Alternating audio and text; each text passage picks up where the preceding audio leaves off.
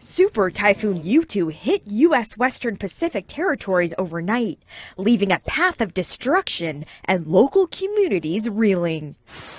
U2, the strongest typhoon to ever hit the area, passed over the northern Mariana Islands with wind gusts of over 160 miles per hour, equivalent to a Category 5 hurricane.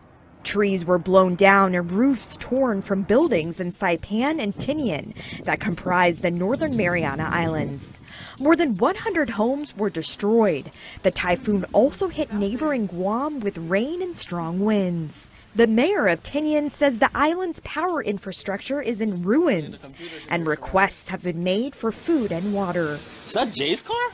It was the second major typhoon to hit the territory after Mangkhut struck just last month. U2 weakened as it moved towards the northern Philippines and Taiwan, but too late for the northern Marianas.